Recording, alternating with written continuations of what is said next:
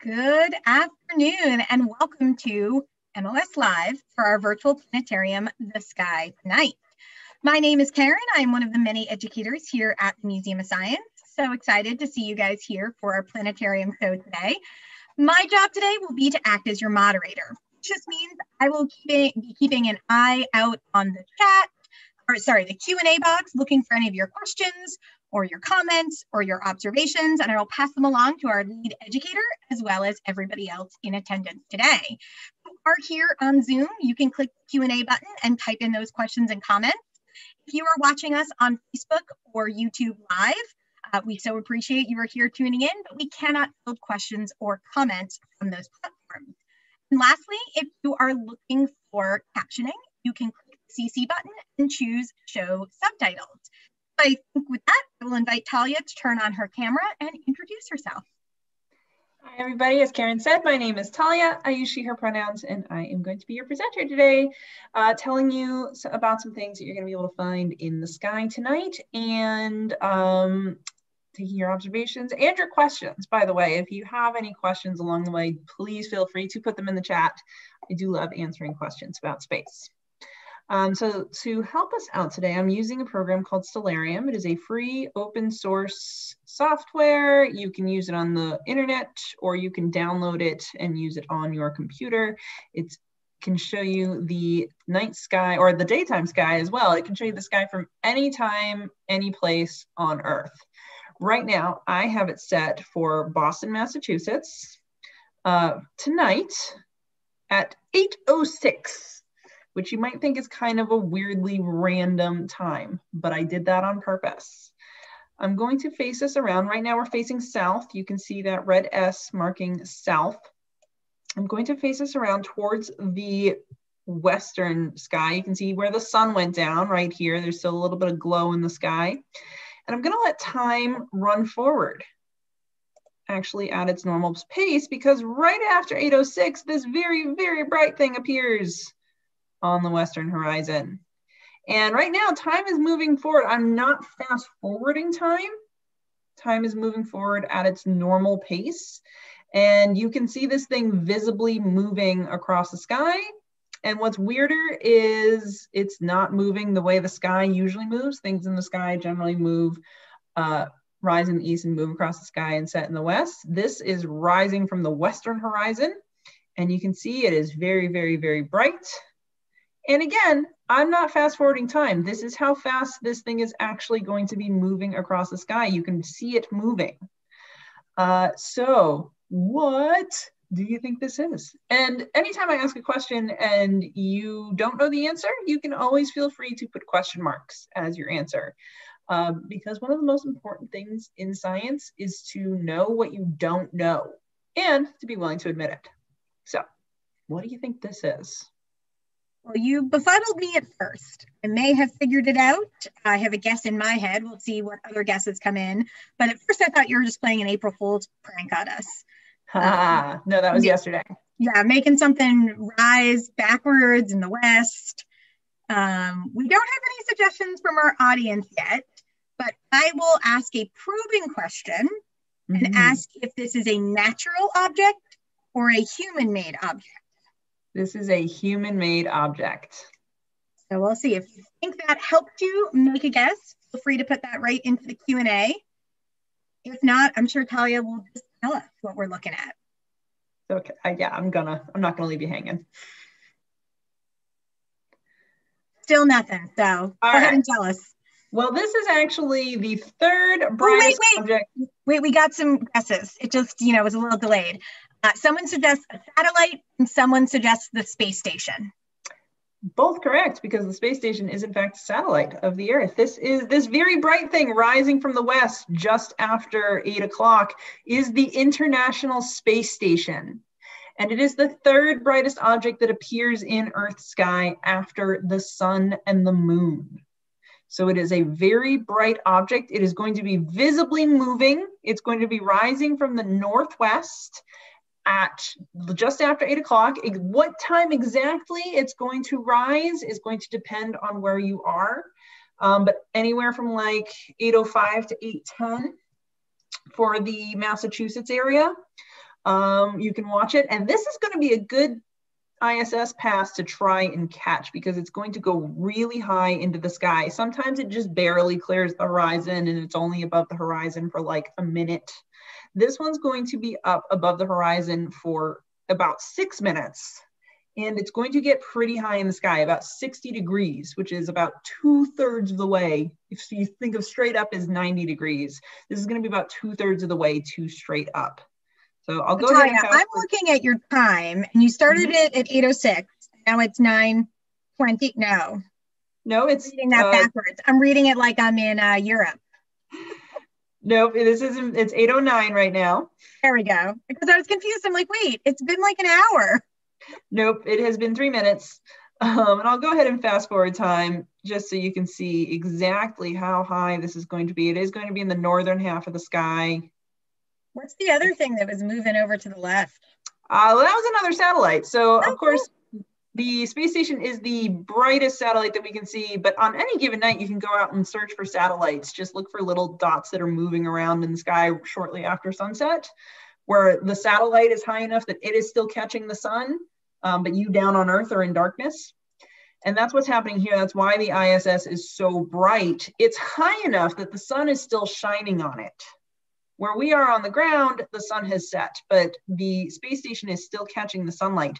And that is why it is so bright. It's got a lot of very reflective surfaces on it, lots of big solar panels. But like I said, you can go outside any given night and go satellite hunting whenever it's clear. Just sort of lie back, look up, and kind of let your eyes unfocus a little, like don't look at anything specific, and just look for things that are moving. They're usually pretty faint. The space station obviously is very bright. Most satellites are not. Sometimes they may even look like they're doing a slow flash, and that's because the satellite is tumbling. So I love to do that, especially on like clear summer nights, go satellite hunting. But definitely see if you can check out this pass of the space station tonight. If you miss it, don't worry. ISS passes they don't happen every night, but they're not extremely rare events. So if you don't catch this one, you can catch a future one. And a good site to go to if you want to try and find when the next time the station is going to be visible from where you are. It's a website called Spot the Station, and it's great for finding out when your next ISS pass will be. They tend to be in the early evening, shortly after sunset, or in the early morning, shortly before sunrise, because the sun has to not be up where you are, but the space station has to be able to catch it. So you can see it got nice and high in the sky. I'll go ahead and fast forward time so that it will set. There we go. All right, so now we're at about 8:15. So the stars haven't changed very much because that wasn't actually that much time. But we have a few interesting things that we can spot in the sky tonight. We still have our winter constellations up. They're still visible.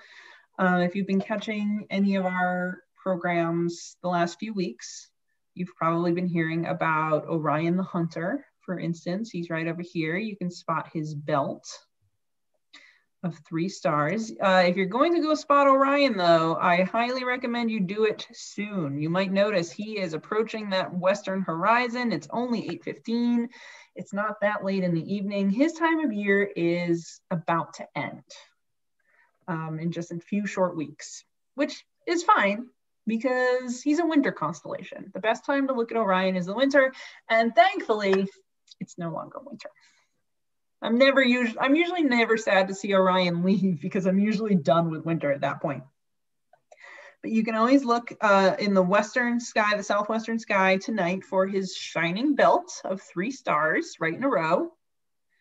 Above those stars are his 2 shoulders, and below it are his knees. You might be able to see his arms. Those are much fainter, much harder to see, but you should definitely be able to see his belt, his shoulders, and his knees.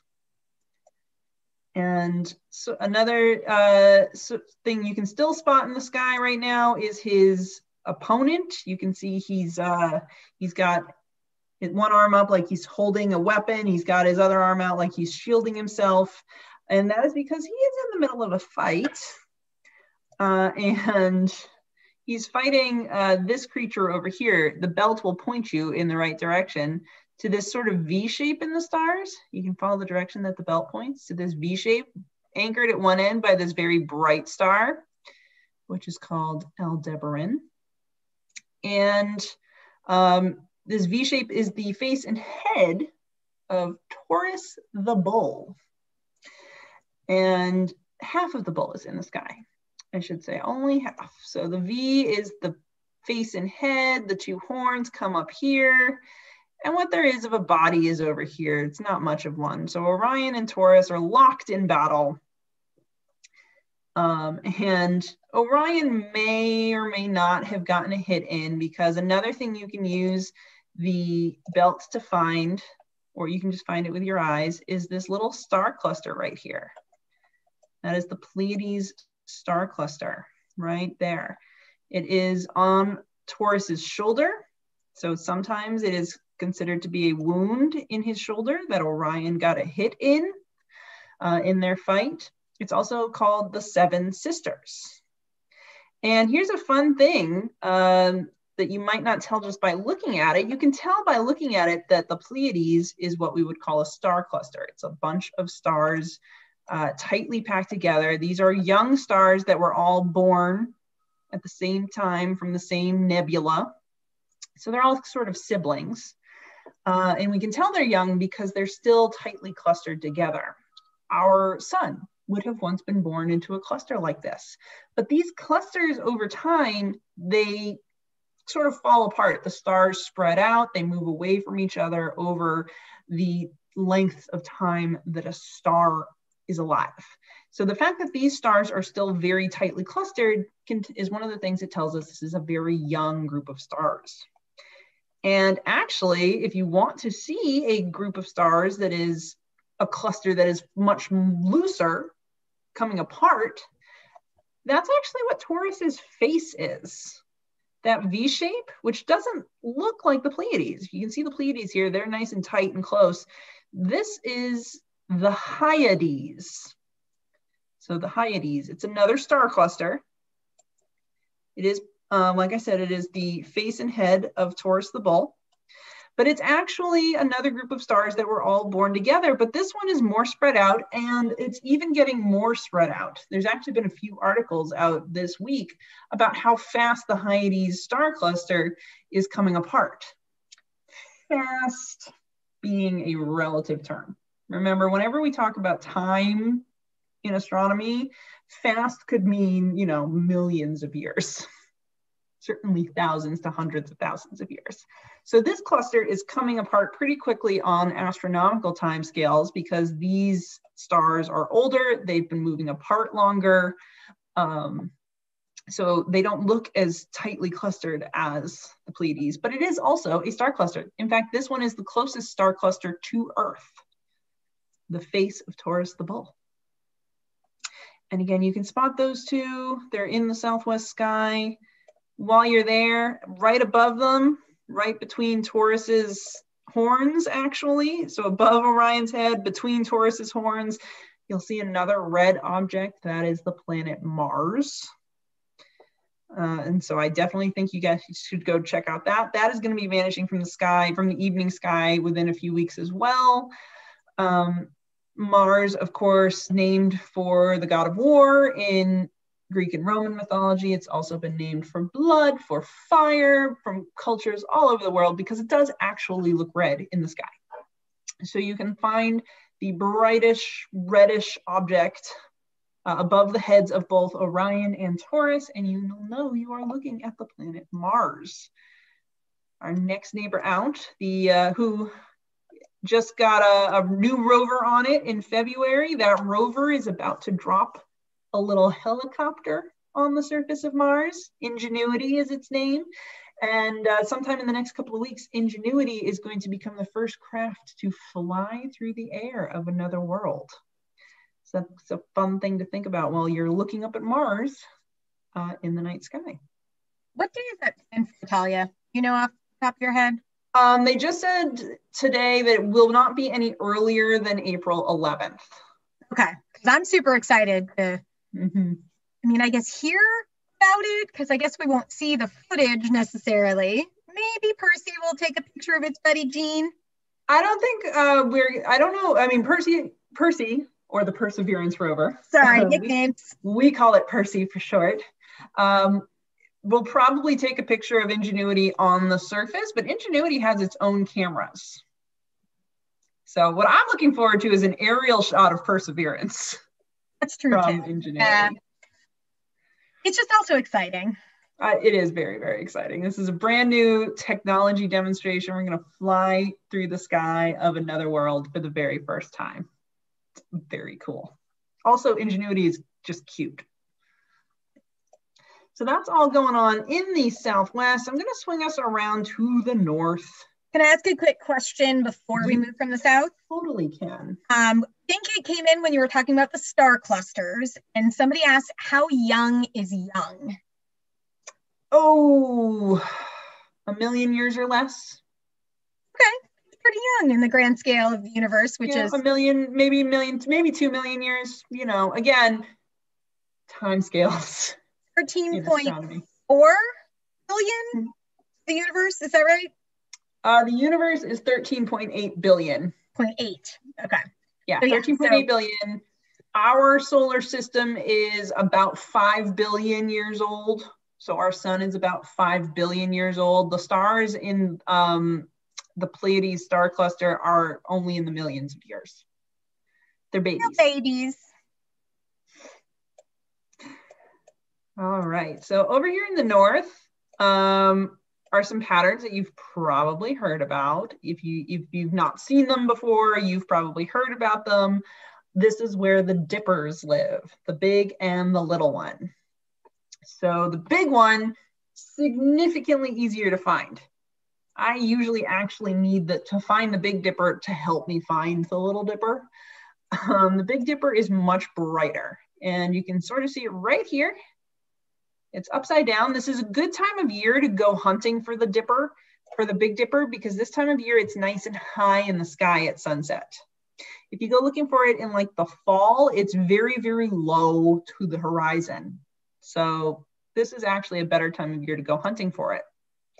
But you have 1, 2, 3 stars in the handle, and then 1, 2, 3, 4 stars in the bowl.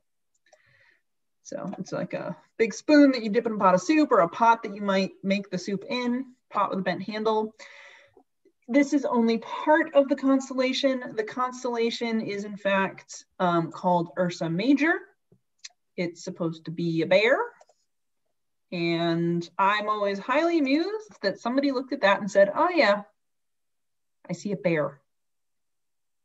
Keep in mind, it is upside down, but what would you call this? If you were, presented with this shape and asked to identify it, whether it's upside down, right side up, sideways, whatever, what would you call it?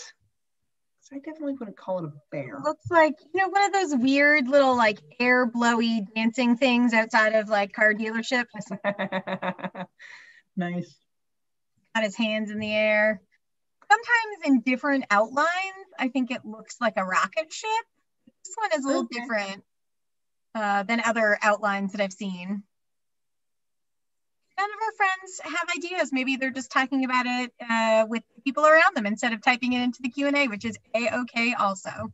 Well, that's fine, because nothing that you could come up with would be wrong. Because if this can be a bear, it can be whatever you think it would be.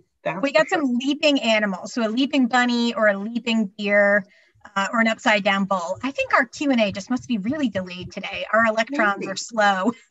I really like the leaping deer, actually. Yeah, I just like the word leaping too. Like it feels very spring and like rebirth and fun.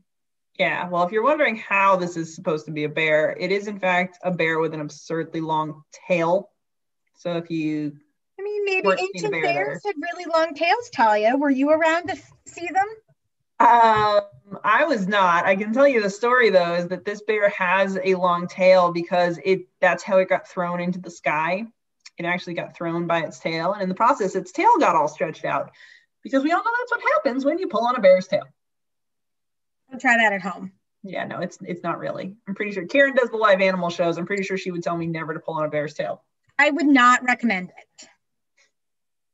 So there is the long-tailed bear. And like I said, I use the Big Dipper to find the Little Dipper because these two stars right here at the front of the bowl of the Big Dipper, they are sometimes called the pointer stars.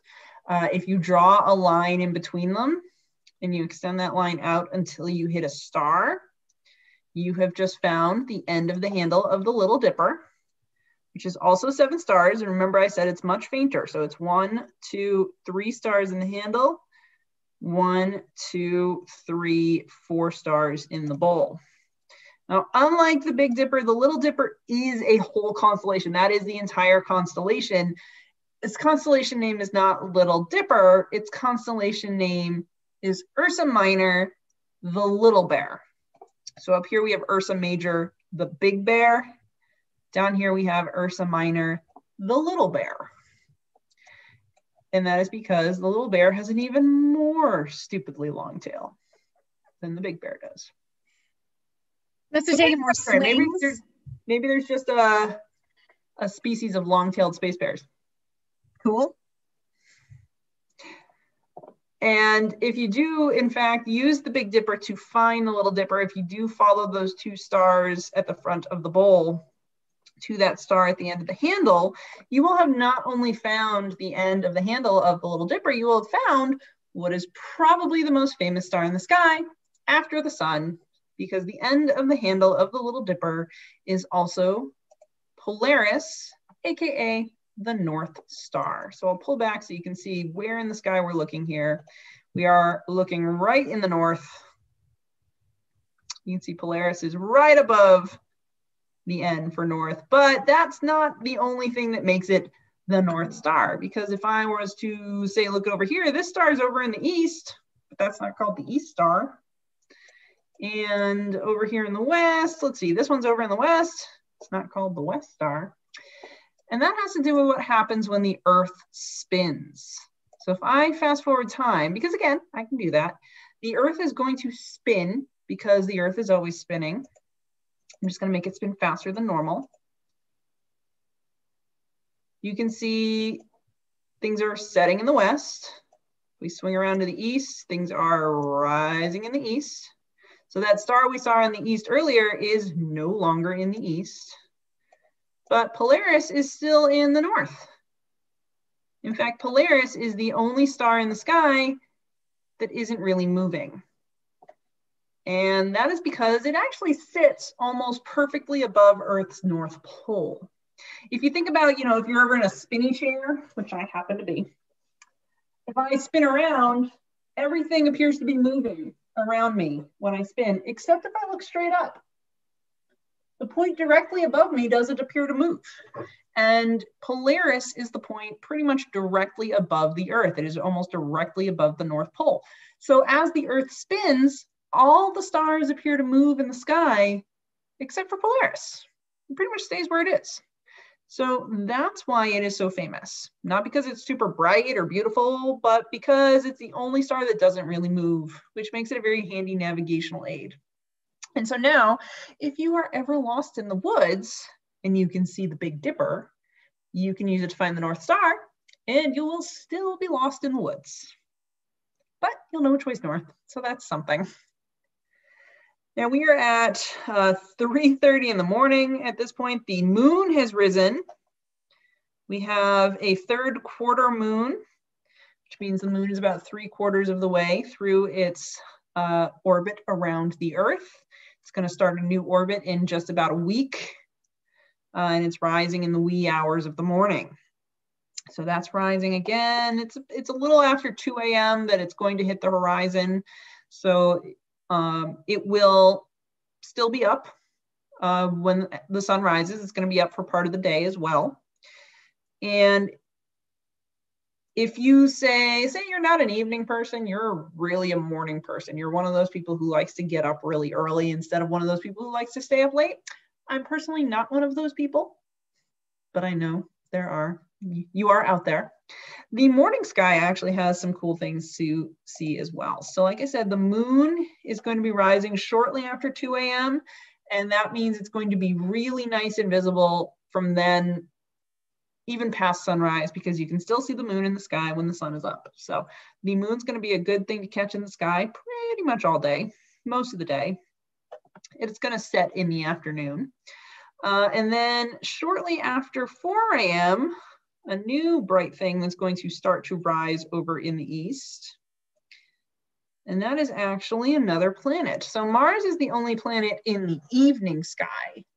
But we have, and then another one right there, we've got 2 planets rising in the early morning sky. So if you're up before sunrise, look to the east. You'll have a pair of planets that you can spot.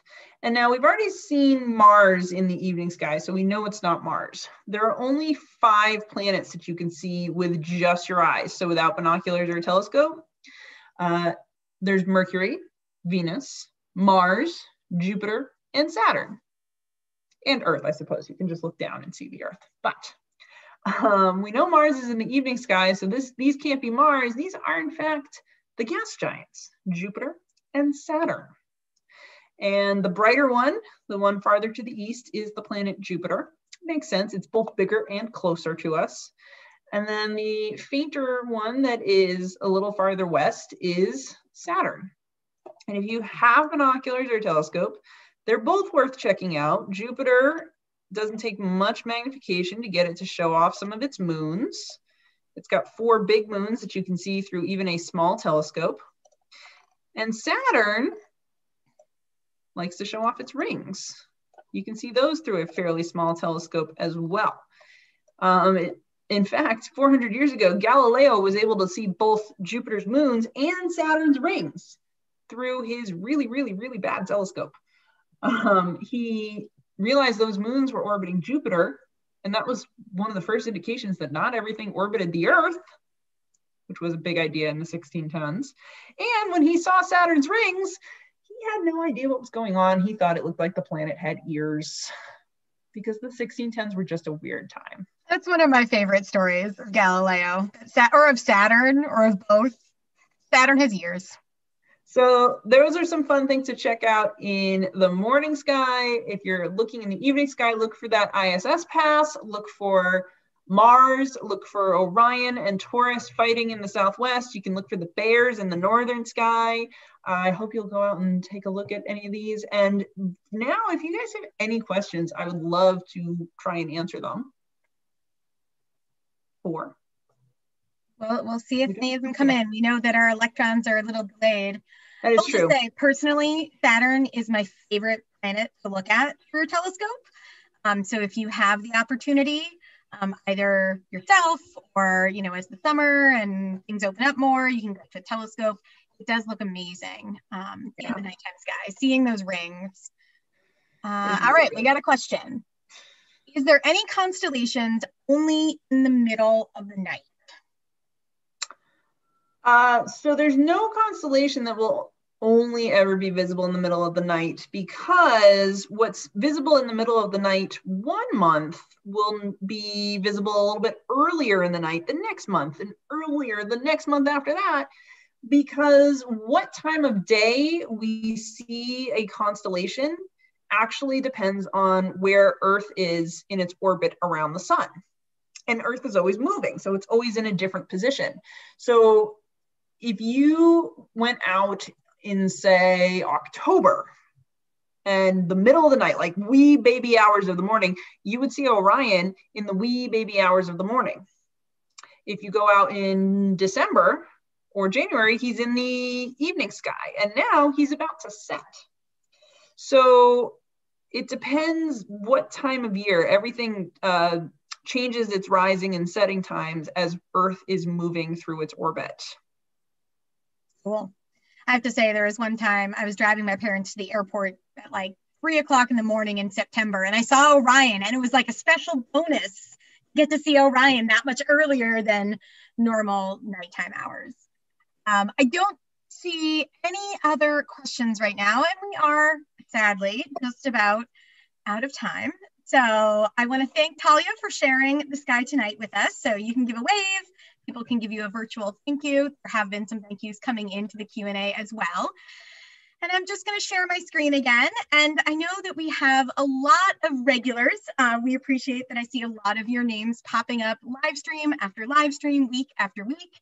And I do want to make sure that everybody knows MLS Live is going into a pseudo hiatus. There will be a weekly virtual planetarium, our Tuesday program, so about exploring space, thanks to a grant from NASA.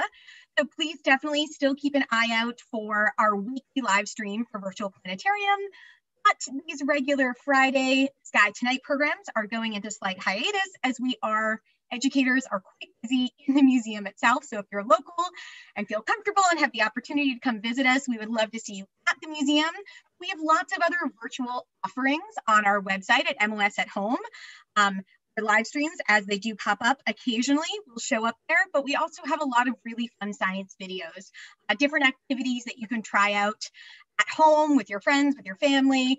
So certainly check those out as well. And lastly, if you're able to do so, we always appreciate support so we can keep doing amazing programming as we have been doing for almost 200 years at the Museum of Science. So I want to thank everybody so much for coming out today. I hope you had fun. I do hope that you guys get out and look for those stars and the planets in the sky tonight.